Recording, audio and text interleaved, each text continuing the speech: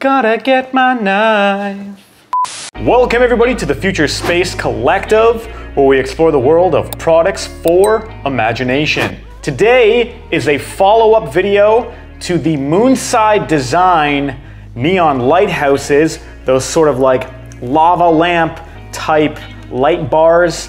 We're reviewing Moonside Design's other product, which is called the Moonside Lamp 1. Boom! And here it is now. This is what we're looking at with the Moonside Lamp 1. Right there, it comes with the power brick, USB-C power cable, and a little setup guide QR code. As you can see, it is a full 360 coverage.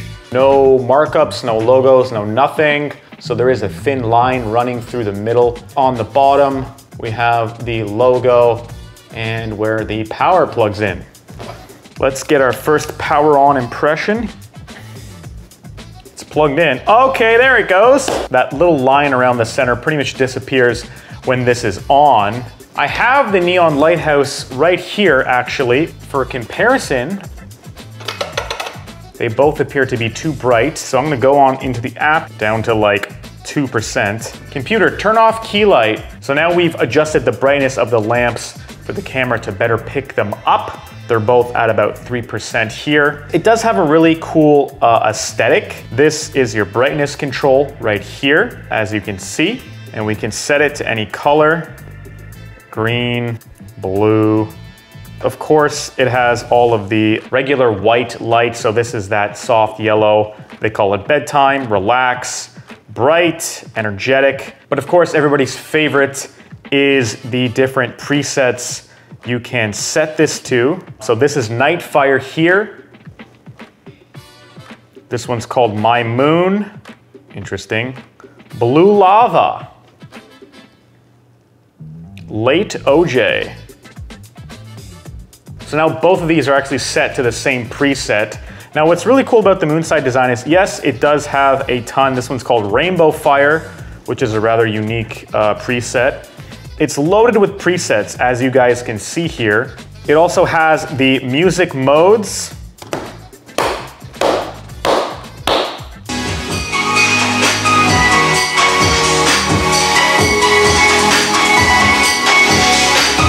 Personally, I would just use them with the built-in presets. And a lot of people have been asking me, well, how does the Moonside Design Lamp 1 stack up to the similarly shaped Govee Aura table lamp, which I've also done a very in-depth video on. Let's go grab the Govee Aura now.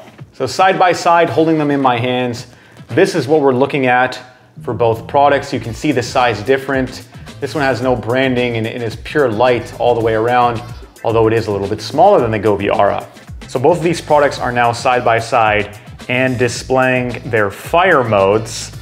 The Govee Aura has the Govee ecosystem, the Govee app. It's a bigger ecosystem, more developed. I think it's really gonna come down to, what do you like more aesthetically? This smaller design, it's very clean, there's nothing in the way, or do you like the bigger, brighter table lamp design with the Govee Aura? The Govee Aura also seems to have better music reactivity modes with a ton of different styles.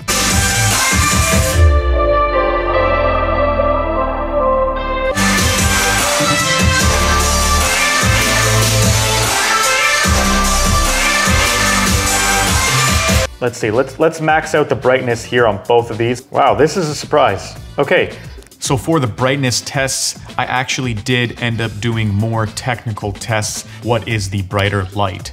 And we can see through the waveform monitor here that the Govee in this particular mode is a bit brighter. So for those of you who don't know how this chart works here, basically in the most simplest way, the higher up reaching values, the brighter the light. So for example, if we go to the fire mode, we can see that the Moonside Lamp 1 is outputting more light because it is reaching higher. It's brighter through the waveform monitor here. Again, here where the Moonside lamp is outputting no light, you can see it's pretty low on the waveform monitor here. So that's just showing you how the waveform monitor works. So with a basic understanding of how this chart works here, now we are seeing just with both on max settings in the tungsten, the Govee is putting out a lot more light.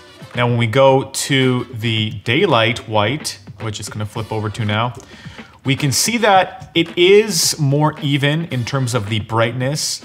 However, the Govee is a more even, like it's putting out more light overall because on more sides of the lamps, it's putting out the same amount of brightness here.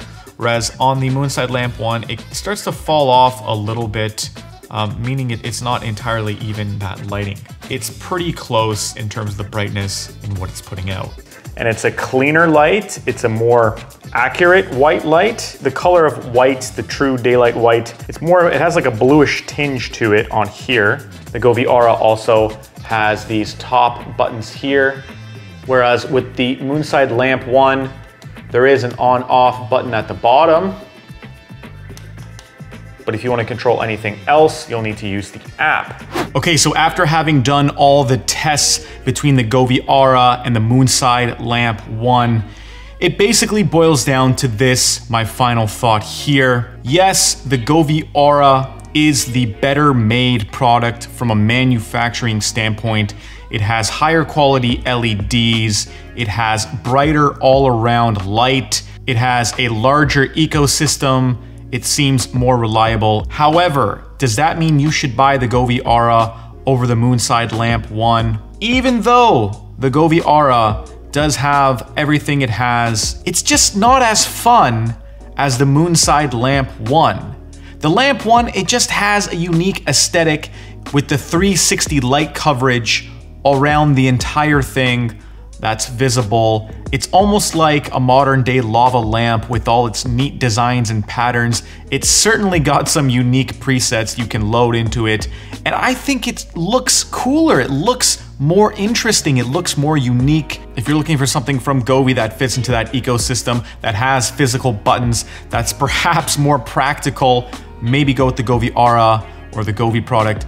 But if you want something more fun, more aesthetic, more funky, perhaps, then take a serious look at the Moonside lamp 1.